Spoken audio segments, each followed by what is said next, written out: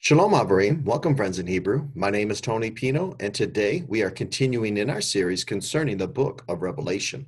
Today we will be doing Daniel chapter 9. But before we begin, let's start out with the blessing of salvation. Let's give all praise and glory and honor to Yeshua HaMashiach, our Messiah, our Lord, our King, for he's the only way to the Father, and he gives eternal life. So if you know this blessing, go ahead and join in with me. Baruch atah Yahweh Eloheinu melech haolam asher natan lanu et derech Yeshua b'Mashiach Yeshua Baruch Hu. Blessed are you, Yahweh, our Elohim, King of the universe, who has made the way of salvation through the Messiah Yeshua. Blessed be his name. Amen. So welcome back, everyone, to our series here. We are continuing to go through the book of Revelation. We have taken a detour. We are in Revelation chapter 6. Verses 1 and 2, we're talking about the white horse rider. And I believe, from my perspective, that the white horse rider is representing the rising of the anti-Mashiach's empire, and then he eventually takes it over. And so the white horse rider is riding with a bow. All right, it doesn't say he has arrows. That doesn't mean he doesn't have arrows. A lot of people try to make a big deal out of that. I just think we're trying, or Yahweh, the Father, is trying to make a distinction between this white horse rider and, of course, the white horse rider Yeshua that comes in the future, that the one that he is riding on. Okay, there's a distinction there. They're not one and the same. So this one has a bow. The crown that he has on his head is not a royal crown, a crown of kings. All right, it's a garland type crown. The Greek word is different. Okay, it's Stephanos. Right, it's not diadema, one of royalty. And so there is a distinction here. That's what I believe that the Father is really trying to bring out. It's pointing, in my opinion, toward the empire of the anti-Mashiach rising at a certain period of time. I don't look at the white horse rider, the first seal that is open, as this long period of time of all these wars and these countries doing battle. Okay, that's just from my perspective. I know there are others that hold that position. But because I hold that it is the empire of the anti-Mashiach, we have detoured to Daniel 2, 7, 8, 9. We're going to go to 10, of course, 11 and 12. We're going to go through all of those so that you can see how that empire rises. Where does it come from? What's the geographical area from which it will come from? That's very important, because when we're looking at these empires that are all rising throughout time, one of the significant common thread with all of them is they control the landmass of the nation of Israel, that area that Yahweh has promised to Abraham. All right, they all controlled that area. And I believe that's significant to look at when we are speaking of these different empires within the book of Daniel. Amen. So let's go and continue to do a short review before we jump into Daniel chapter 9. Let's put all this kind of together, and then we'll move into Daniel chapter 9. All right, so let's remember that the structure of all kingdoms, all of them have what? A spirit behind them. There is a angelic being behind them. In my perspective, they are all fallen, with the exception of the archangel Michael, who is behind the nation of Israel, because Israel has been allotted to Yahweh. When we look at Deuteronomy chapter 32, verses 6 through 8, we see that Yahweh set up the borders of mankind, the nations, their borders, according to the sons of Elohim. And you read that in the Dead Sea Scrolls. All right. You want to go to the ESV, that brings the truth out, that Bible version, because they use that verse from the Dead Sea Scrolls. Okay. The Masoretic text is going to say the sons of Israel. I don't believe that that is accurate. The sons of Elohim. What is more consistent throughout the Tanakh is there are angelic beings behind every nation. We're going to see that when we get to Daniel chapter 10. And we also know of a divine council that is in the heavenlies. We see that in Psalm 82, Psalm 89, and other places. Okay. So there is a spirit behind each kingdom that is helping to drive that kingdom, helping to influence that kingdom. It also has a king. They have a religion. They have a territory, which is, really important in our study. territorial landmass, the empire has certain borders. Then, of course, all kingdoms have citizens that need to obey the king within that landmass. Okay. And oftentimes, when we are talking about a certain empire, it says that certain things went out into all the world, or all the world wondered after this, or whatever. You're going to have to understand that it's talking about that territorial boundaries. And we'll get more into what a synecdoche is too in the future. When we see this term, all the world or all the people, this is not generally to be taken literal, but the all the world or whole world is just a large portion. Okay, it's not literal, it's more idiomatic in a sense of just a large number. Okay, so these are all little tips that are very important when you're studying the book of Revelation, the book of Daniel, because people just go off on some wild interpretations, and they really get you going with sensationalism and everything, and they get you worked up, and they're not keeping the scriptures within that worldview, within the worldview of the Bible. When Daniel and Yochanan are, writing these books, and they're getting the information from the Holy Spirit, from the angels, when they're writing it, from the Father with Yochanan, okay, they're writing it according to that worldview. And that's the worldview we have to look at it from, okay? So we looked in Daniel chapter 2, we saw this statue, okay? And it had various metals. The value of the metals means something. The strength of the metal means something. And when we get down to Messiah's kingdom, this stone, when it hits it, it's going to take out the entire statue at the same time. That means something. So though this statue has some historical value, historical characteristics about it, that the empire of Babylon, the empire of Medo-Persian, possibly the empire of Greece, we know that Hebrew word there is Yavan, and Yavan is that territory of Asia Minor, Turkey, modern day Turkey today, and it includes Greece. And so we look at that Grecian empire and look at the characteristics of that.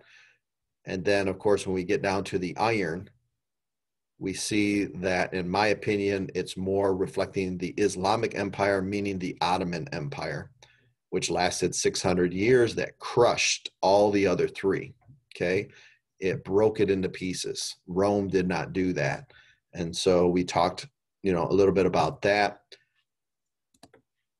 And so then when we moved into Daniel chapter 7, we were given a repeat, but yet in a different manner. We get four beasts.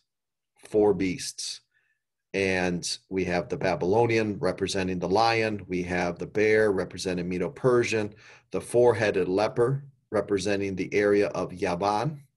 Okay, and many people think it's the Grecian Empire, which it can have some historical value in that sense, but I don't think it fulfills the scriptures when we really take a good examination of that. So it's more futuristic too. All of these have a historical fulfillment and a future fulfillment.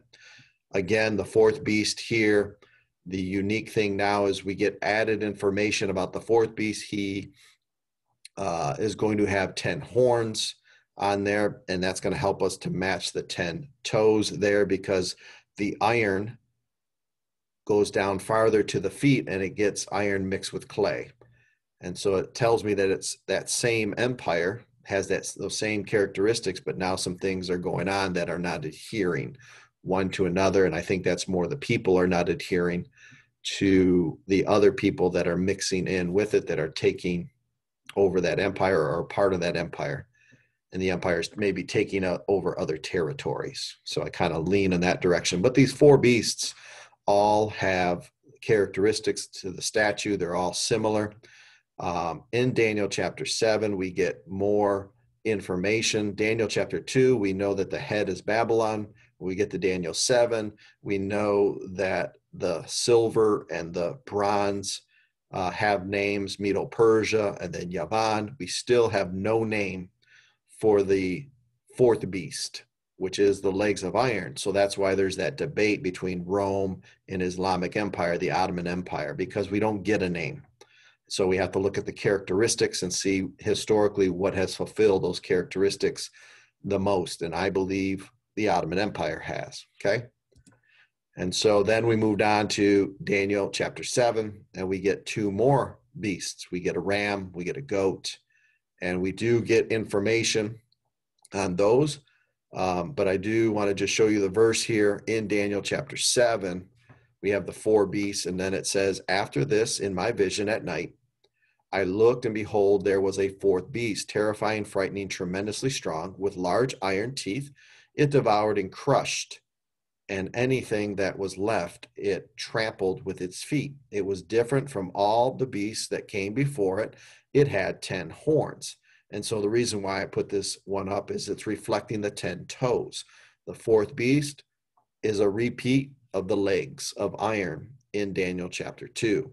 And then when we get to Daniel chapter 8, starting with verse 20, the ram that you saw with the two horns stands for the kings of Media and Persia.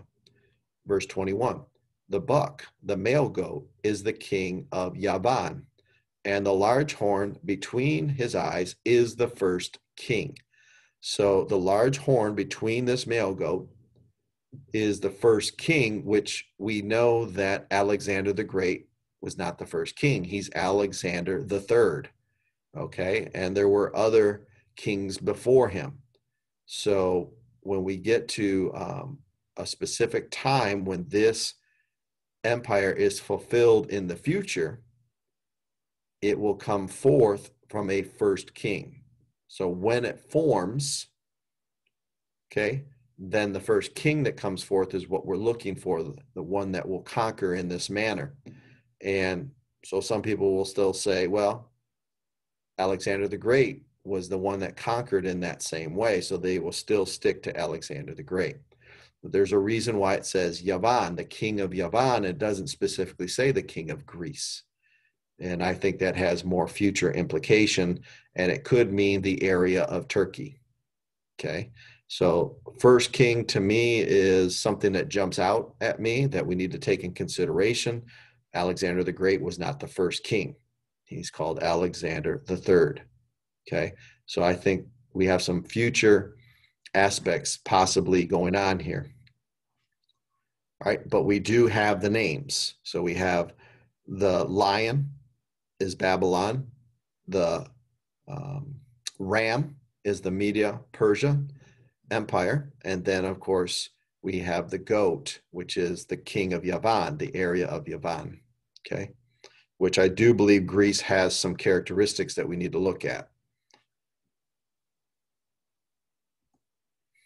But we have to remember, when it comes to the statue, scripture is very clear. Then the iron, the clay, the bronze, the silver, and the gold were crushed together, okay, and became like chaff from summer threshing floors that the wind blows away. And this is Daniel chapter 2, verse 35.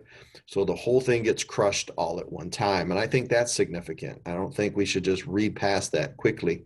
So I think this whole statue, meaning these four beasts in some manner or way, are still going to rise in the end times. The whole thing. Okay. And of course, the iron, maybe because of the strength of the iron, is the most dominant empire over all of these regions. Okay, he's got 10 toes. It's got 10 horns, showing that the fourth beast has a lot of strength. Okay, 10 nations coming together and helping to form it. It's within those regions and boundaries of what this empire represents. Okay, and it could be in the boundaries, which it will be. We will see that, of the other three. Okay, because what will it do? It will control their regions. It will take them over. It's iron. And it says that it crushes the other ones. Okay. Remember that in Daniel 7:7, it lets us know that that fourth beast crushes and tramples the other three. Okay.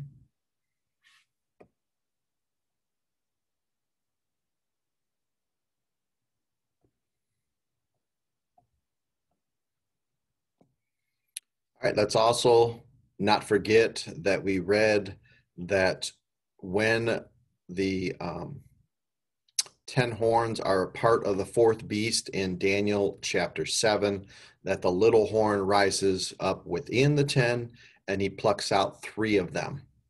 Okay, so we have the 10 toes, and then when we get to Daniel chapter 7, we get more information on the fourth beast, though we still don't get a name.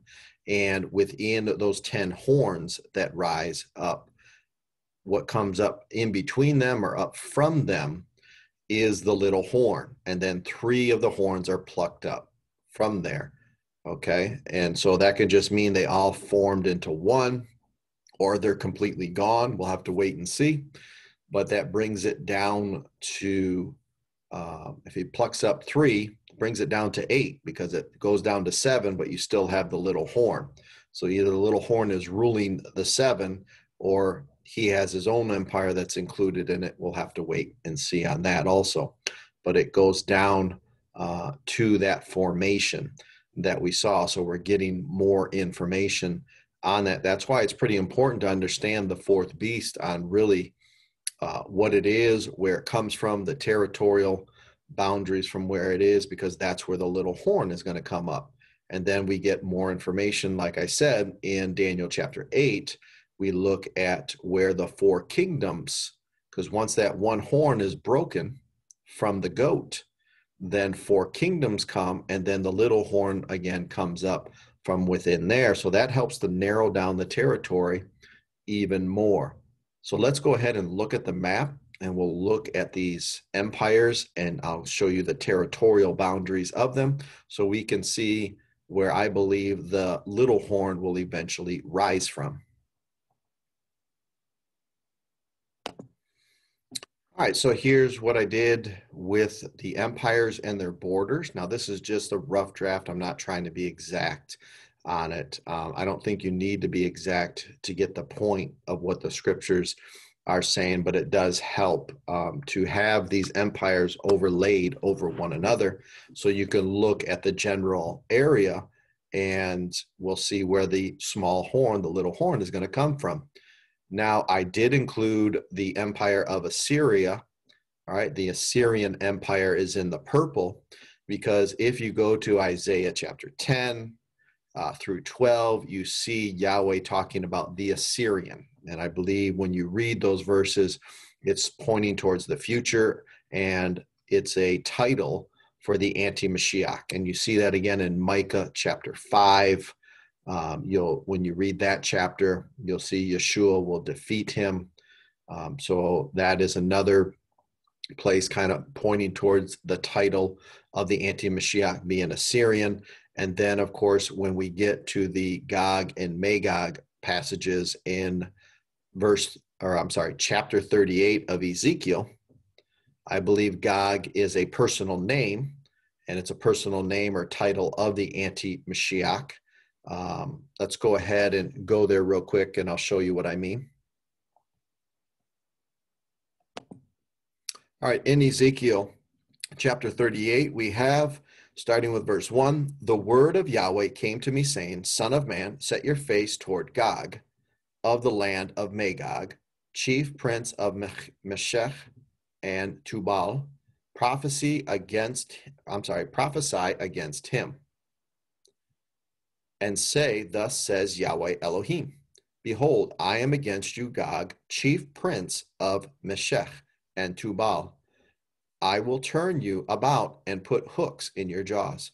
I will bring you out with all your army, horses and horsemen, all of them splendidly dressed, a vast assembly with breastplate and shield, all of them wielding swords. With them will be Persia, Cush, and Put, all of them with shield and helmet. Gomer and all his troops, the house of Tagamah, from the extreme north, and all his troops, many peoples with you. So when you look and understand where these countries are that are being spoken of, okay, it is, in my opinion, modern day Turkey, Syria, Jordan. We have that, and I'm just talking the area here. Cush and Put is like northern Africa over there. We've got the Persian Empire, which of course is over by modern day Iran. So you have this land mass where this Yahweh is bringing this all together. Okay, we're not seeing anything about America or Europe or anything of that nature. So, and when we talk about Gog, I believe that's a personal name title for the anti-Mashiach, because when we get down to verse 17, thus says Yahweh Elohim, are you the one that I spoke about in former times through my servants, the prophets of Israel, who prophesied in those days for many years that I would bring you against them? And that for me points towards Isaiah 10, the Assyrian, Isaiah 5. All right, the prophets were speaking of this person, Gog, who is the anti-Mashiach.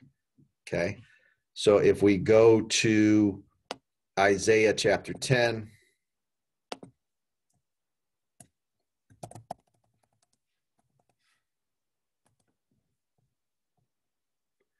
most scholars will bring you down to verse 5. Oi to Assyria, the rod of my anger, the club in their hand in my indignation. I am sending it against an ungodly nation and against the people of my fury. I am commissioning it to take spoil and plunder, to trample them down like mud in the streets. Yet that is not what Assyria intends, nor is it what he is thinking about. Rather, his heart is to destroy and cut down nations, only a few. For he says, aren't all my princes kings? Instead, Kalno like Kardashmish, isn't Hamath like Arpad, isn't Samaria like Damascus. Okay, as my hand has reached the kingdoms of the idols with more graven images than Jerusalem and Samaria, as I've done to Samaria and her idols, won't I also do to Jerusalem and her idols? Therefore, it will come to pass when Yahweh finishes all his work on Mount Zion and on Jerusalem, I will punish the fruit of the arrogant heart of the king of Assyria and the glory of his haughty eyes. So for me, this is futuristic.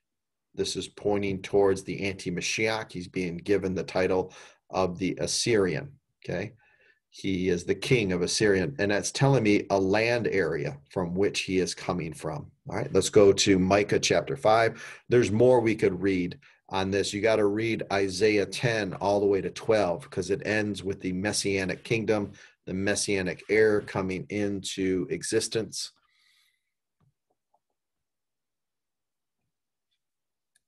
So let's go to Micah chapter 5.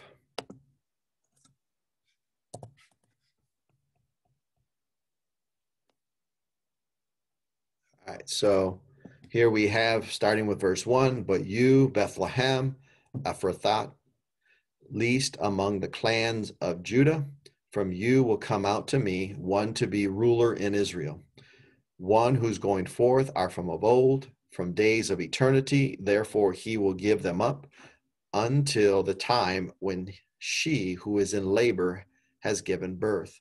Then the remnant of his brothers will return to Bnei Israel. Okay, there's a returning happening. So he will arise and tend his flock with the strength of Yahweh. This is speaking of Yeshua. Yeshua was born in Bethlehem.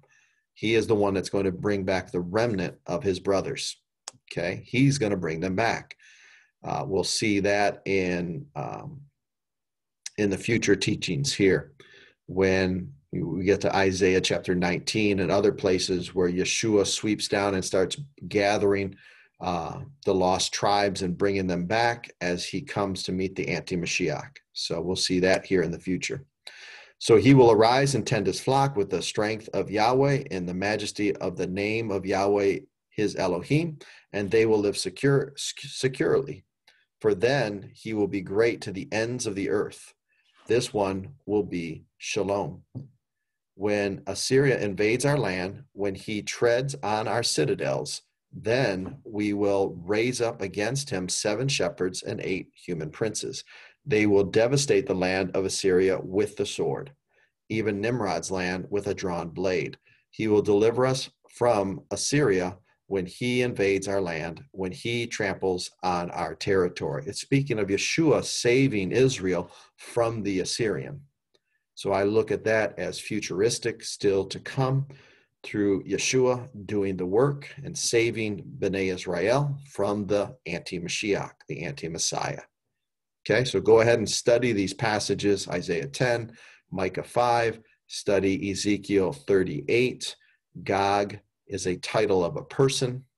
Okay, that's where I stand, and it is speaking of the anti-Mashiach. And all that we're seeing here is showing the land area from which the anti-Mashiach is coming from. It's giving you hints. It's giving you little nuggets all along the way where he's coming from, so you make no mistake. The anti-Mashiach is not coming from America. It's not coming from Europe. Okay, we're seeing all of this right here within this area of the Middle East.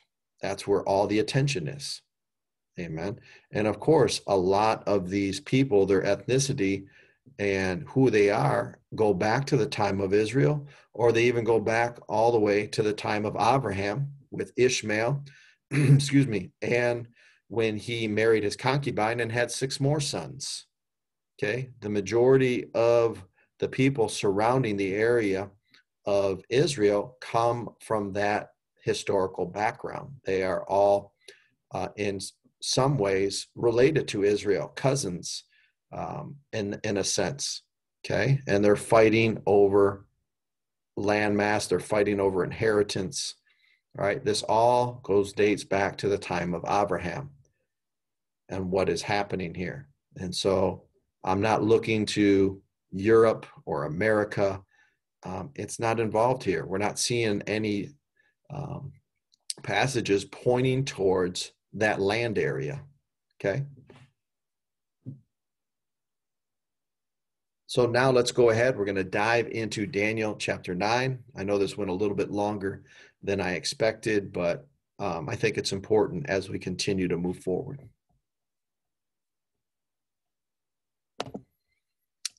I'm sorry. Before we get to Daniel chapter 9, we still got to go over this map a little bit deeper. I had just kind of forgot for a moment there that we didn't kind of walk through this map. And for me, this is pretty important too. So we have the Assyrian Empire in purple. We have the Babylonian Empire in red. Okay, that's the head of gold there on the statue. Medo-Persian Empire is the silver chest, 2 arms. Okay, it is the second beast there, which we know to be the ram in Daniel chapter 8. And then we have the gold is the Grecian Empire. That's mainly what it was pointing to, though not a full fulfillment. It's the area of Yavan, and Yavan is in the area of Turkey and Greece, so that's going to be important. I did put down the Roman Empire just so you could see. That's in the black, and then the green is the Ottoman Empire. So as you can see, of course, if I'm correct, and the title of the anti-Mashiach, one of his titles is the Assyrian, then we got to look to the area of the purple there.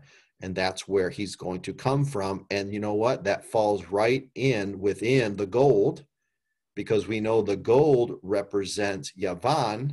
And when the one horn is broken, 4 horns or kingdoms come forth. Okay, so, and then the little horn comes up within the 4 kingdoms. So that's the area of the gold. So we're looking in that area to see, and that's right within the purple. And then we have the green, which I believe represents the Ottoman Empire. That represents the iron legs. Okay, that represents the 4th kingdom that has the 10 horns. And up from those 10 horns comes the little horn, who plucks out 3. And so the Ottoman Empire, in my sense, was the one that crushed, okay, the other 3. It crushed Greece. It crushed Medo-Persian. It crushed the Babylonian Empire, all right? It crushed that land area, and it trampled it. The Roman Empire didn't do that. Number one, it didn't make it into the area of Iran. It got into the area of Iraq, but the Parthians kept pushing the Romans back. And so they never crushed the Medo-Persian people. The Parthians kept pushing them. So for me, the Roman Empire is not a strong suit for the beast with iron legs, the beast that is made of iron that crushes and tramples the other ones. The Ottoman Empire did that. It pillaged, the resources, killed the men. The women and children were brought into slavery, made concubines and wives of people. The Romans didn't do that. They let people worship their gods. They used them as a resource of revenue, to bring money into Rome. So it just is not fitting for me with the Roman Empire. The Ottoman Empire is a better fit. So we look at that area, that's where the 10 kings were going to come up. And the little horn comes from within that area. And if you look today, a good 90% or so of that area today is Muslim. All right. And more, the other areas are becoming increasingly through immigration influenced by the Muslim faith. The area of Greece and Romania and those areas. Over the years to come, there's still being more influence. So we could see more of a dominant influence in those areas. Those 10 kings will rise, The Antichrist will rise from within that empire. And if we go down to Greece, we saw, and we will see in Daniel chapter 11, there's going to be a foreshadow of the Antichrist in a person called Antiochus IV from the Seleucid Empire, because that empire comes out after Alexander the Great dies. All right. There's generals that take over his empire, and the one that becomes very dominant is Antiochus, the Seleucid Empire. Antiochus IV becomes known as the one who foreshadows the Antichrist. So that area, that region, is going to be very important, because if he reflects the anti-Mashiach, then that region is where the little horn will come from. And guess what? We're going to see that Antiochus IV controlled much of the area where the purple is. He controlled parts of Turkey. He controlled parts of Syria, parts of Iraq, parts of Iran, and that all fits the pattern of the empires and the titles that reflect the anti-Mashiach, where he will come from, that region. So this map to me is very important.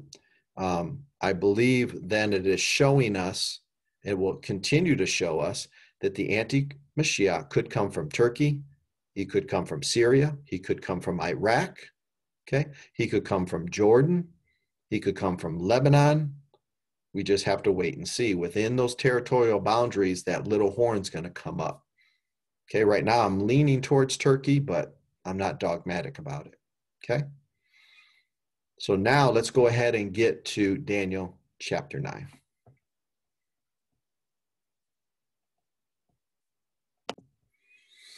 All right, so in Daniel chapter 9, we want to start with verse 20, and it states, while I was speaking, this is Daniel, and praying, confessing my sin and the sin of my people Israel, and presenting my supplications before Yahweh, my Elohim, on behalf of the holy mountain of my God, or my Elohim. Yes, while I was praying, Gabriel, the one I have seen in the earlier vision, came to me swiftly about the time of the evening offering. He instructed me and said to me, Daniel, I have come now to give you insight and understanding. At the beginning of your request, a message went out, and I have come to declare it to you, for you are greatly esteemed. Therefore consider the message and understand the vision.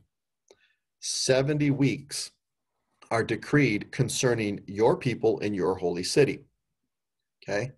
So this is Yahweh not giving up on Israel. He's decreeing 70 weeks for them. This means they will be included. All right, what's the goal? He's going to put an end to transgression. For who? Israel. Now remember, that the blessing that is given to Abraham's seed will go out to all the nations. And so it includes Israel. You can never have Israel ousted or replaced or anything of that nature. You can't have it. It's for them, because from there comes the blessing to all nations. Okay. So it's not excluding the Gentiles, but the focus is Israel. She is the bride. Okay. Not the church. She is the bride. All right. So it says to put an end to transgression, to bring sin to an end, to atone for iniquity, to bring in everlasting righteousness, to seal up vision and prophecy, and to anoint the Holy of Holies. Do you know that that landmass, that area where the Holy of Holies once sent, is going to be anointed and cleansed? All right. Not only did Yeshua cleanse the holy place and the Holy of Holies in the heavenlies, but he's going to cleanse all the earth, and especially where the Holy of Holies was here on earth also. Okay. He starts out doing it in the heavenlies, but he's also going to anoint it here on earth. Okay. His blood can cleanse us of all sins. It can cleanse the entire earth of its sins, and he will restore all things. Amen. He will bring a what? New heaven and new earth. He's restoring everything. So this all makes perfect sense for me. So know and understand, from the issuing of the decree to restore and to build Jerusalem until the time Mashiach the Prince, there shall be 7 weeks and 62 weeks. Okay, 7 weeks and 62 weeks. It will be rebuilt with plaza and moat, but it will be in times of distress. Then after the 62 weeks, Mashiach will be cut off and have nothing. All right, so let's look at a little bit of a breakdown of the 7 weeks and 62 weeks. All right, so looking at those passages, we see that 7 or 1 week equals 7 consecutive prophetic years. Okay, when it talks about weeks, I think those are years. Every week equals 7 years. So we have 7 sevens are 49 weeks. 49 weeks are 49 consecutive prophetic years. We have 62 sevens are 62 weeks. Okay, we saw that there. 62 weeks are 434 consecutive prophetic years. 69 sevens are 69 weeks. 69 weeks are 483 consecutive prophetic years. So from the time of the decree of rebuilding Jerusalem, okay, the city, not just the temple, the whole city, okay, and then there's another 62 weeks. So there's 7 weeks for that. That's 49 years to rebuild the city. From the time the decree goes out to the rebuilding of the city, 49 years. And then we have 62 weeks until Mashiach comes and what? Is cut off. And that will equal 434 prophetic years. Okay. When you put those together, you get 69 weeks out of the 70. Okay. You get 483 consecutive years, all the way up to the time that the Mashiach is cut off. That's the death and resurrection of Yeshua.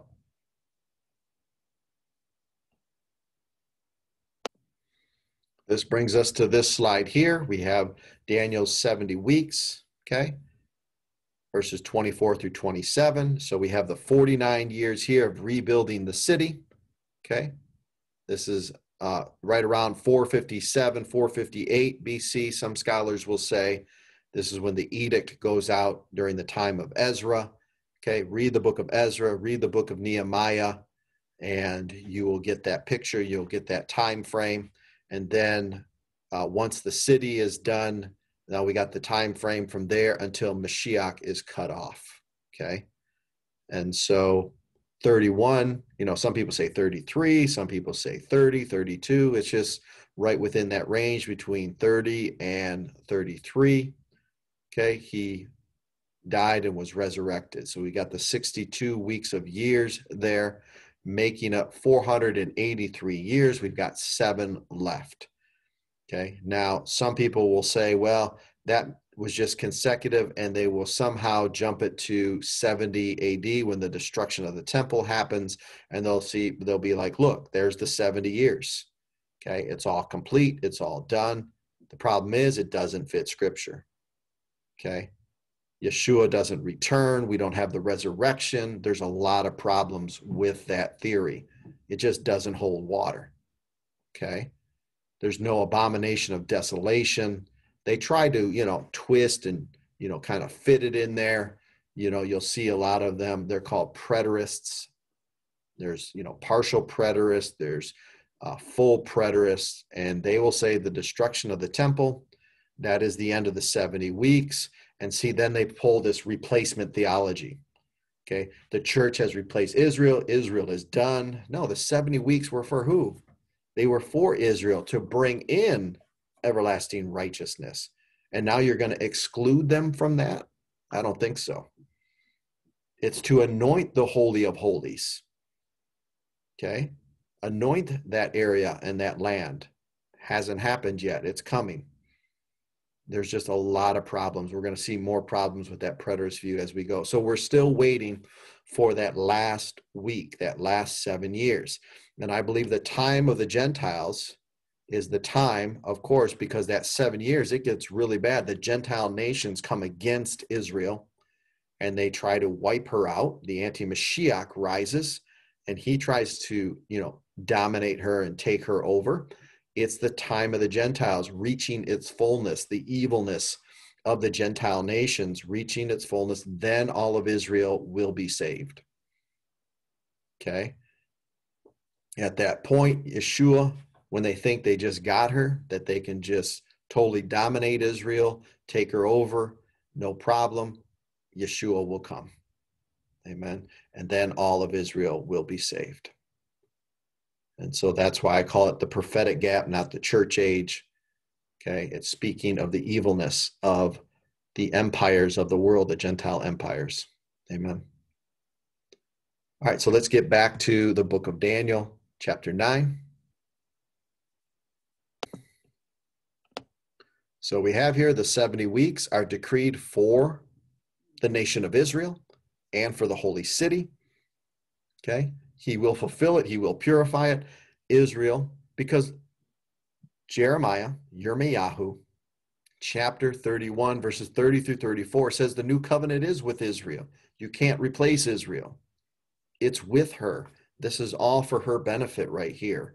She is the bride. She's going to be a part of it. Okay. So that the blessing can go out to all nations.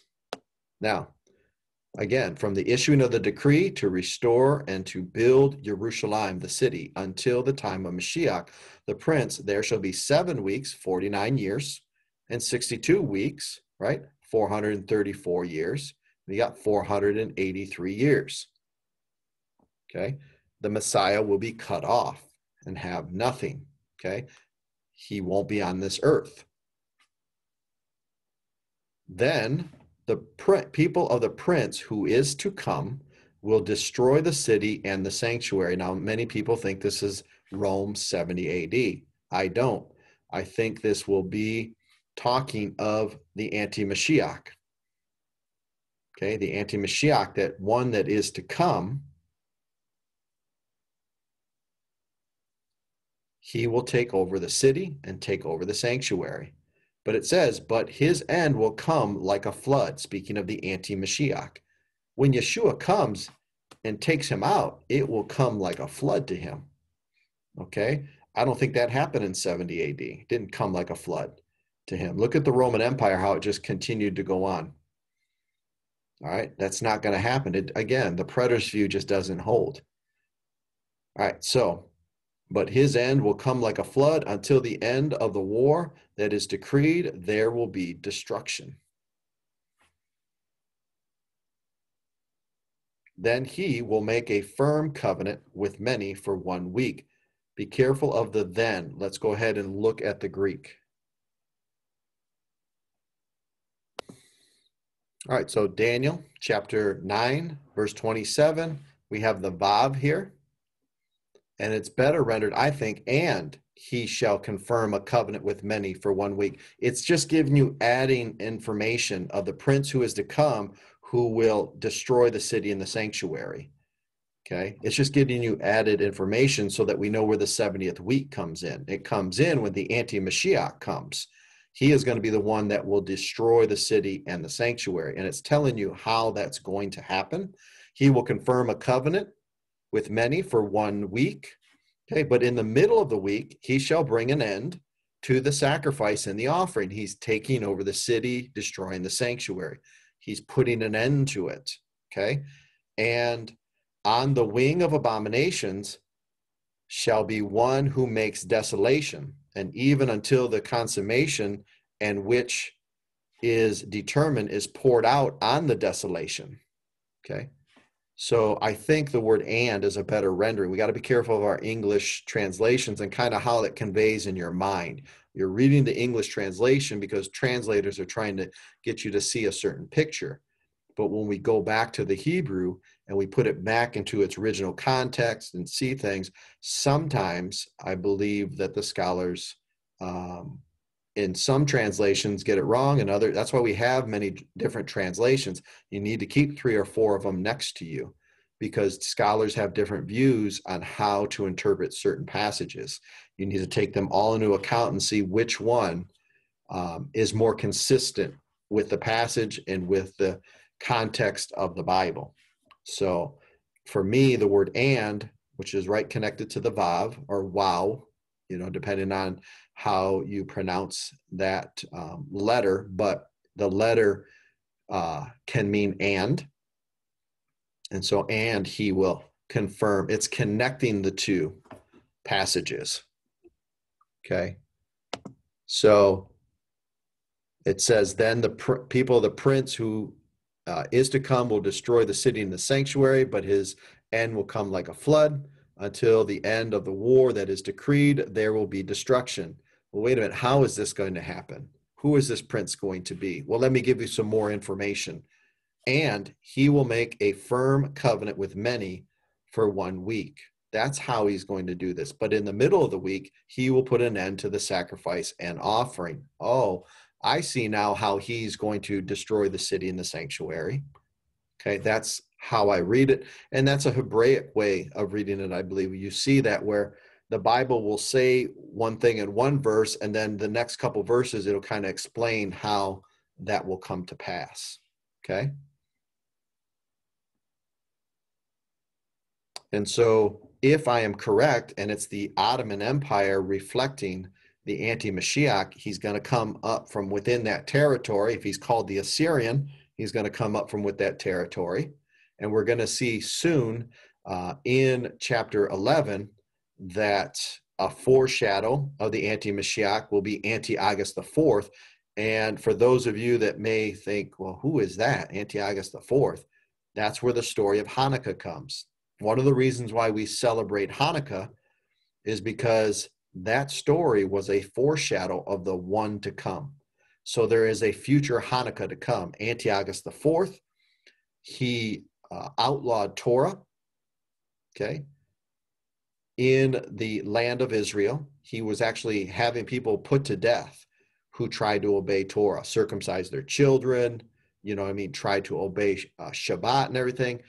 He had it outlawed. They were putting people to death for doing that. He actually took over the temple. Amen. He defiled it, offered a pig on the altar. And then a band of Jews rose up, and one of them called Judah. Okay. He was the son of Matthias, who was a priest. And Matthias, the father, he actually kind of started the rebellion, and Judah what became the commander of Israel's armies. They called him Judah Maccabee meaning the hammer. And his armies, over a course of about 3 years or so, they won back the temple area from Antiochus IV. They cleansed it, started up the offerings again. And so this was all a reflection of the future one to come. So we celebrate Hanukkah as believers in Yeshua. I'm a Gentile, so as believers in Yeshua, I celebrate Hanukkah too for the victory that Yeshua gave them. because if there was no temple, there would be no Yeshua, who came and died on the cross and fulfilled all those passages that needed to be fulfilled for us on his first coming. And so Hanukkah needed to happen as far as the victory and everything else, so that the temple would be standing. And Yeshua is going to do the same thing in the future. When this future anti-Mashiach comes in and takes over the city, puts an end to the sacrifices and offerings in the sanctuary, Yeshua will come and give them the victory. Amen. And so we're seeing that right here, a reflection. So that's why we got to study those maps. We got to study those empires. Antiochus IV tells us where the little horn will come from. Amen. And so that's why I got that area of Turkey, Syria, Lebanon, Jordan, Iraq, in that general region is what we're looking at. And when the 10 horns are formed first, the little horn comes up later. We're still waiting for that. We haven't seen the 10 kings formed in that landmass in the old Ottoman Empire area. So we haven't even seen that. We haven't seen the little horn come up and pluck 3 yet. I don't think we've seen the king that will come from Yavan with the 1 horn. Okay, the future fulfillment of it, where it breaks off and the 4 kingdoms come, so the little horn can come up. From my perspective, that hasn't happened yet. So we are still waiting for quite a few things to happen. And whatever happens in America, hey, that's something we have to deal with. We still need to evangelize the gospel. The mark of the beast is not coming from America. And so there's a lot of things that we got to talk about. Will the mark even reach America? That's something to talk about. Will it reach worldwide? Will the anti-Mashiach's empire cover the entire globe? We're going to find that out in the next coming chapters. We're going to go to chapter 10 next time together, and we're going to really get into that spirit behind an empire. And I'll show you a lot of more details on that. And then we will get into more to see how chapter 10, 11, and 12 are all kind of coming together. They all are one. Remember, there were not chapters and verses back when Daniel wrote this. This is all one continual story and book. So sometimes the breaking up of verses and chapters can kind of throw us off a little bit. Chapters 10, 11, and 12 are all like one big story. So we'll go ahead and look at that starting next time together. Amen. All right, let's go ahead and bring this to a close. I'd like to end with the Psalm of 67, Tehillah 67.